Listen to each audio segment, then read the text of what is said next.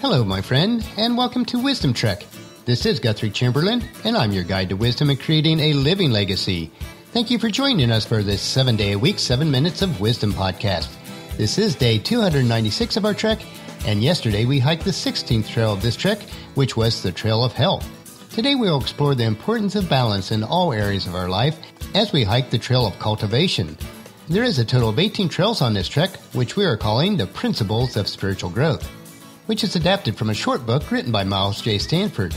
These practical lessons were instrumental in my spiritual growth as a young man seeking to create and live my legacy. As we continue on each trail of this overall trek, I trust that you will find this information both valuable and important in your own life, regardless of where you happen to be on your own faith trek. Each of the trails on this hike builds on the previous one, so if you have missed any of the days of our Wisdom Trek, please go to wisdom-trek.com to listen to them and to read the daily journal. We are recording our podcast from our studios at the Big House in Marietta, Ohio. There is a lot of activity in and around the Big House this week.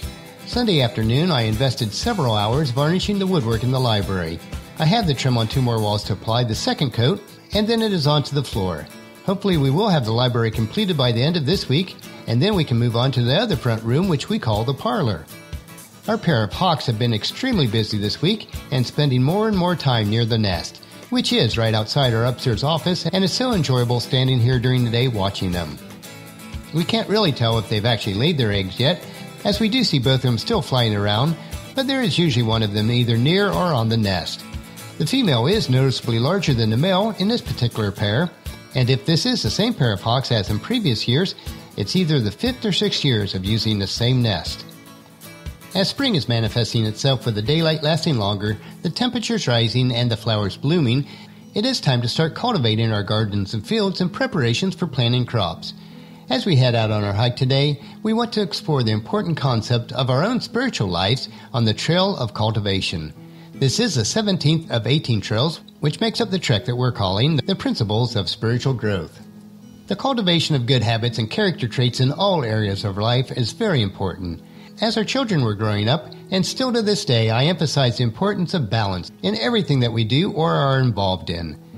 There can be little question concerning the importance of balance in our lives. It is so vital to everything that we come in contact, whether that's mechanical, physical, aesthetic, or even the spiritual realm.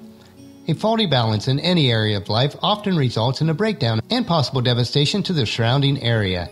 This is also true as we think about cultivating and growing crops in our spiritual lives. In the agricultural world, there has to be a balance of the proper amount of rain, sun, nutrients, and temperatures for the proper growth to occur with any type of crop. When there is a proper balance, then the crops will produce a bountiful harvest that many can share in. As these crops are properly cultivated, all of its resources are initially used so that the plant can grow to maturity. Once it has matured, it can then start producing and what will later become a great harvest. In the same way with our spiritual lives, each of us must be thoroughly cultivated before we can effectively cultivate others through us. As we go through the maturing process, there are areas of service that we can provide for God. It is important to realize, though, that until we are spiritually mature, most of our service on the way to maturity is for our own development, not so much for that of others. At first, as a growing believer, we think, or at least would like others to feel, that our service is effective all the time. But in time, we come to realize that the Lord is not doing so much through us as He is in us.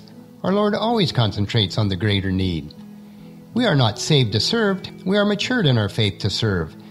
Only to the extent that cultivation reveals itself for what it is, are we in a position to assist others in their cultivation. We can best discover how to help cultivate others after we have been properly cultivated and understand ourselves. And Proverbs chapter 29:19 indicates, as face is reflected in the water, so the heart reflects the real person. So we must have our heart matured.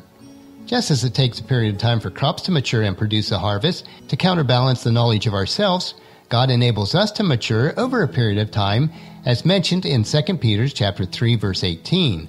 Rather, you must grow in the grace and knowledge of our Lord and Savior, Jesus Christ. As we mature spiritually, in our excitement as a Christ follower, we are tempted to pull or push others towards spiritual maturity and then wonder why it's taking them so long to learn and why they seemingly are apathetic in their understanding and concern. We soon forget the many years that it took, and in the wandering of our own wilderness ways, that the Lord had to traverse with us in order to bring us over our Jordan and into the Canaan land. Spiritual maturity does take time, and the timeline is different for each Christ follower.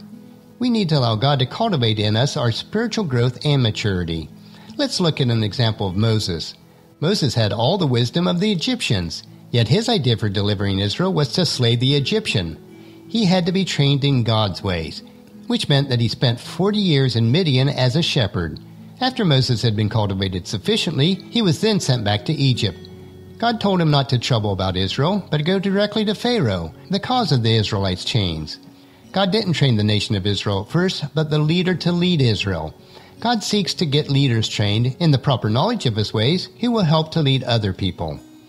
To the extent that we learn how our fathers had to handle us through the years, we will then understand how he would have us to share with others. We must be cultivated to be cultivators. It is not up to us to determine the spiritual growth or timeline of another. We need to leave that into the hands of the master farmer. We cannot force growth in another person any more than we can force an apple to grow and ripen before its time. If we try to force growth in another person, they will never mature properly or to be able to live the rich and satisfying life that is possible. Through the strength of Christ living in us, we are responsible for our own growth, which should include walking a life in integrity before others, but we are not responsible for the growth of others.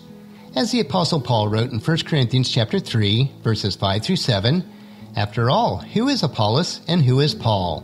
We are only God's servants through whom you believe the good news. Each of us did the work that the Lord gave us. I planted the seeds in your heart, and Apollos watered them, but it was God who made it grow. It is not important who does the planting or who does the watering. What is important is that God makes the seed grow." On our trek, The Principle of Spiritual Growth, today we learned a valuable lesson in the growth on the trail of cultivation. We need to focus on becoming mature ourselves, and through our example and mentorship, provide the proper cultivation for others to grow. Tomorrow we will finish our current trek with the 18th trail, which is the Trail of Continuance. Every trail that we do hike will help us to grow and live our legacy each day. So encourage your family and friends to join us, and then come along with us tomorrow for another day of Wisdom Trek, Creating a Legacy. That will finish our podcast for today. Just as you enjoy these daily doses of wisdom, we ask you to help us to grow Wisdom Trek by sharing it with your family and friends through email, Facebook, Twitter, or in person as you meet with them, and invite them to come along with us each day. The journal for today's trek can be found at wisdom-trek.com. Thank you for allowing me to be your guide, your mentor, but most importantly, I am your friend, as I serve you through the Wisdom Trek podcast and journal each day. As we take this trek together, let us always live abundantly, love unconditionally, listen intentionally, learn continuously, lend to others generously, lead with integrity, and leave a living legacy each day. This is Guthrie Chamberlain reminding you to keep moving forward, enjoy your journey, and then create a great day every day. See you tomorrow.